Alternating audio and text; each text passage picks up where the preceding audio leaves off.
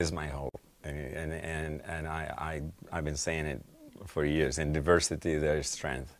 And, if you take music from different cultures, the particular music represents a large part of the soul of that culture. Mm-hmm. So when I put all these souls together musically, it's effortless. It comes together effortlessly. It's not, I don't have to jam it, because then you create Frankenstein if you try to, it has to come in. It has to, and it just comes together, and it's so beautiful because of the colors. One singular person, monochromatic, it's like having one color in here, or just everything is black and white. One culture, one attitude about music. To me, it's stifling and it's dead. Do you think that's changing now with, obviously the internet and how people can get their music from anywhere? Or do you think it's actually making the world a little bit smaller? I'm not sure I understood which way you went. The world is getting smaller, for sure. And I think, yes, we're becoming aware of each other. Thank God. Mm-hmm. It was one of the reasons why I traveled so extensively around the world. We've played in China and India, and we've gone to everywhere, Malaysia, Philippines, I can go South Korea, Japan, Australia. I can go on and on and on and on. And you touch all these cultures, you feel them. And the learning that comes from that is enormous. So you can see now with the explosion of the communication, it's happening now. I think it's a great thing for the planet. I think it's just, the planet just got very small. We're all very aware. We're beginning to become very aware of each other, which is wonderful. In a good way. Okay, we actually have a live question for you, which is great. So it just got submitted to us. Okay. Look at this, hot off the press, I must say. Okay, Valerie. Hi, Valerie. In the United States. Myself and my family absolutely love your music and have found ourselves in wonder at the complexity of your pieces. My 17-year-old son would like to know if you considered yourself a gifted child, and when was the first time you began writing music? That's a great question. Thank you. No, I did not consider myself a gifted child. I didn't think I was going to become a musician until after I finished college. Okay, but did your parents consider you a gifted child? Probably don't all parents consider their kids a gifted child. That's a good point. Yes, that's a good point. I was very lucky with the parents. Both my mother and my father, intelligent. They encouraged us to get into the arts and into athletics and, exercise, eat well, and they were loving. They gave us a lot of love and affection. So we grew up sheltered, I should say. And in a good way, sheltered? In a good way, yes, absolutely. No, they were. My father is a philosopher. And when he speaks, you listen. That's how it should be. And he's quiet. He speaks very quietly, and he doesn't use a lot of words. I've never been hit. He would never hit me. But I preferred many times that would have hit me and get it over with instead of having the lecture. I know that feeling. I know that feeling. Yes, because you are actually hurt more by the words sometimes, but they're also impactful. Yeah, I'm sorry. I don't think I finished the question. I'm going to finish. What was the other thing, the question? What was the last part there? When was the first time you began writing? That's where the gift came in. I had a tendency to want to get up on the piano and play, and I refused to take lessons. And my parents were intelligent enough to allow that to happen. My brother was taking piano lessons. I refused. And you didn't want to? I didn't want to. But I played the piano. That's how I developed perfect pitch. Because I would repeat music I heard on the radio, I'd go on the piano and play it, and then I would pretty much figure out, now I developed perfect pitch. And you say you didn't have a gift? Well, it was developed. Yes. It is a gift, but it's something you develop. Maybe it's given to me by God, but if you don't work at it, and I worked at it because I loved playing the piano, and I like to play things that I wrote. Whatever came to mind, I would like to improvise. So how old were you when you started writing music? I think something that would be barely listenable to. It doesn't Probably matter, right? Yeah. around probably 9 or 10 years old, maybe I would have something that. 9 or 10 years old. Most kids are just learning how to like ride a bike at that age, much less write music. I don't know if it was any good, but. Do you have any of it? Did you keep any of it when you were that young? My mother did, but I don't dare to listen to the tapes. I swear to God, I haven't listened to the tapes. I have them in the safe somewhere. Well, you know what? Maybe we'll post them online. No, How's that? The fans would love it. Okay, let me get to another question. Natalie in Canada, I know I have known your music for about 25 years, and each time I listen to a new CD for the first time, it's like I've always known it, like it was meant to be. So my question is, where does your music do, or what does it do when you create a piece, and how do you feel when you listen to it after it's all recorded? I don't mean pride, emotion, deep inside, but the spiritual part. I know when I listen to it, I get full of energy, hopes, dreams, joy, insights, marvel, and so much more. It makes me happy. And then she says, looking forward to seeing you on March 31st in Montreal, as you told me. Montreal. See? Very Western over here. So what does it make you feel when you create music? Oh, the creative process is like, again, it's a zone, and it's a place you go and you surrender. I am amazed that without words I can transmit all these emotions to people. I didn't know if that was possible when I was starting, but now that I've traveled around the world, I look down at the audience and I can see people smiling, I can see people crying. I know the message. The message is breaking through the language barrier. In order to do that, though, you can't describe all the emotions that we just heard about unless you really have felt them yourself. So it begins with me.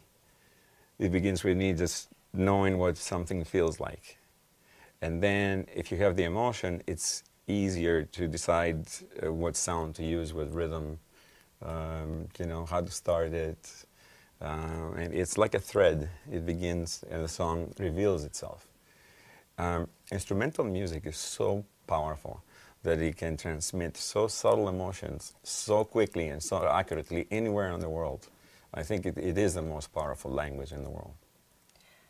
When you go into that zone, when you're starting to write and compose, do you need to be alone? Do you sit with yourself? How is that process for you? Most of the time it is exactly like that. I have to, it is a focus, and then it's surrender, and then you have to stop being aware of what you're doing. You have to let the music come through you. And you're hearing it in your mind most of the time. I don't have to play the piano. Sometimes I do. But you cannot judge what you're creating, because judgment and creativity are opposites. I've been saying that. It's a very simple formula.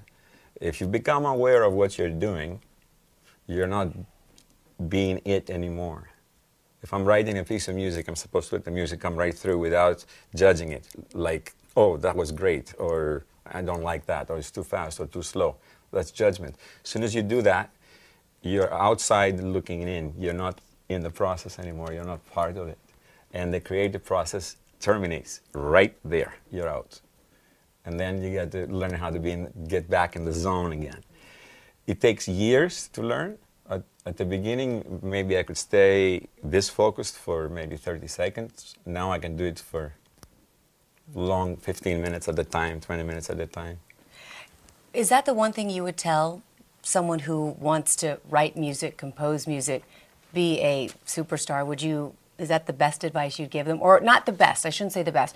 Is that a piece of advice you'd give them? Absolutely. I don't think trying to contrive art is a good thing. When we were kids and we were playing rock and roll bands, everybody was trying to write hit singles. Yeah. The one-hit wonders, of course. That's right. But, I don't do that. I just write music the way it comes out. If I have a feeling and an emotion, I want to express it, I express it, and I will use... there are no rules in music. I'll use any instrument known to man, with any rhythm, with any combination of anything, if it's necessary to express a specific emotion.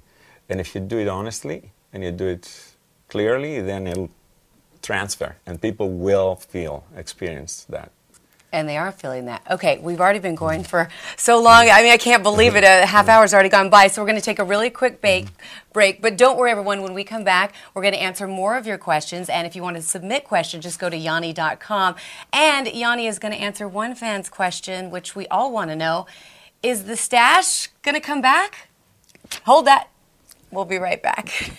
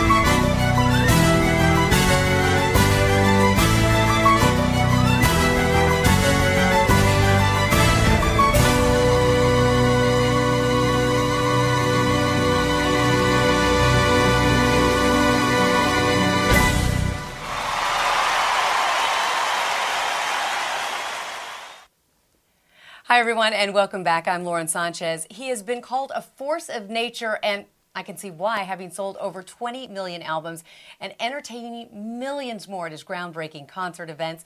We're getting up close and personal with the one and only Yanni, and we're going to back to your questions in a minute. But first, I have one of my very own, which I found very fascinating. I know, this is concerning him just a little bit.